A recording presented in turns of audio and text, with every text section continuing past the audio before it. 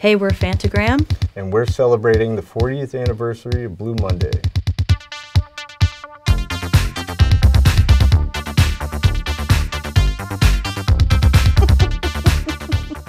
There are so many things about that song that jump out at me, really, from the drum machines, the mix of electronic and organic sounds. Really, it was just way ahead of its time and super influential. And it's the kind of song that a band can make right now and it would still sound fresh. I love how dark the theme of the song is, something that you wouldn't necessarily hear on the dance floor. Their lyrics resonate a lot with me, for sure. How does it feel to treat me like you do? New Order is a huge influence on Phantogram in the sense that it's just a single line hook and it's like mixed with drum machines and stuff like that. Kind of like angular post-punk or cold wave influence stuff. Yeah, there's no boundaries on their genre, which is a huge influence for us since day one.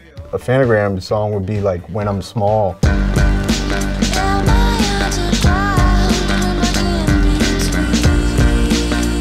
It's the same shit that New Order did. Yeah, clean, you know? simple, leaves their victims completely destroyed.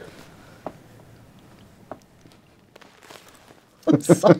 I'm sorry. It's almost the kind of song for me where like I've heard it my entire life. It's always been a cool song to me and it's always been around.